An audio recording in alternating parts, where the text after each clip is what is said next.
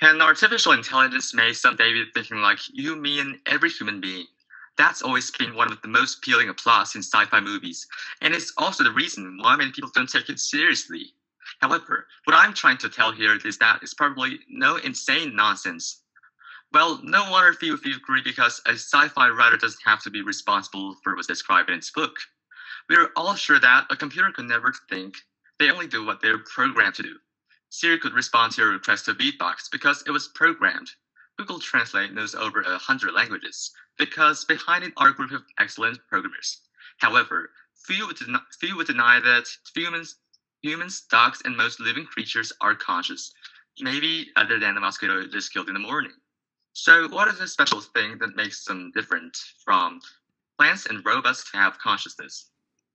Senior high biology classes have given us an answer that consciousness is based on the electrochemical signals transmitted through a distributed and complicated network of many neuron units. And of course, the biggest is normally called brain. But let's go one more step ahead.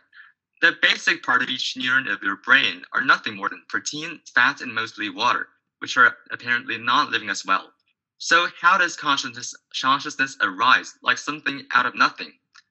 Sad to say, but to the most rigorous degree, the answer is that what we know about consciousness is almost zero. What neuroscientists have been racking their brains about is just how these seemingly silly molecules can just pile up to form a thinking stuff. Yet, what they get is just a zero. Is approximately zero. Yet, what I'm going to introduce is a seemingly fantastic view, which has managed to get recognized and accepted by an increasing number of scientists over decades. Consciousness emerges from complexity. If you hook up in enough non-sentient components, then consciousness will appear, including neurons and even silicon microchips. To prove this, I want to introduce something special. In 1968, John Conway did an experiment named Game of Life on his computer.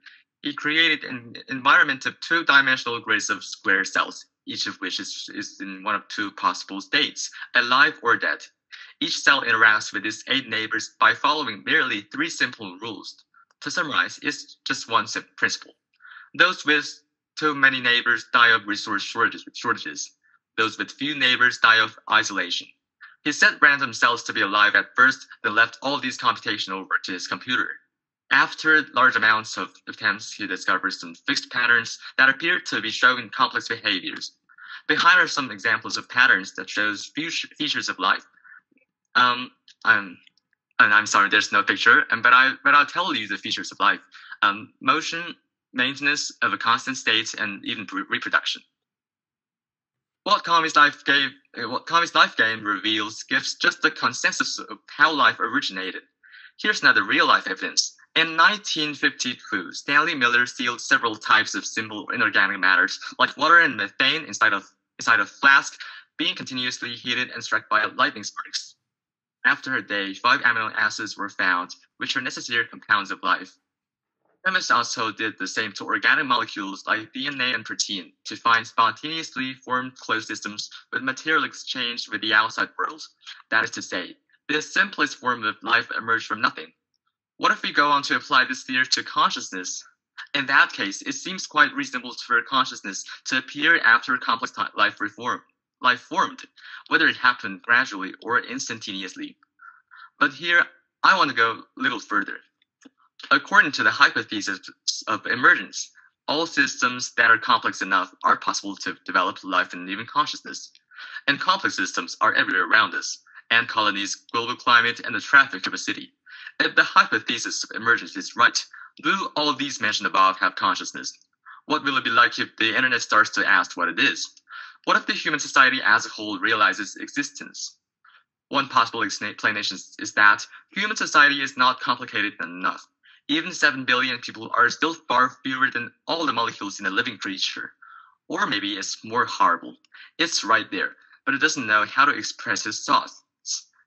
Just like a cell has no idea of how the entire body is running if it's conscious.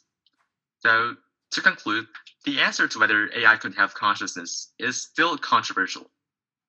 And all what I mentioned above, all of these things that I mentioned before are just a hypothesis.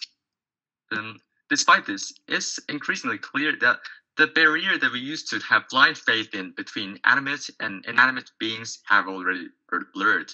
And no matter what will happen in the future, just keep up with the trend, stay hungry, and stay foolish. That's all. Thank you.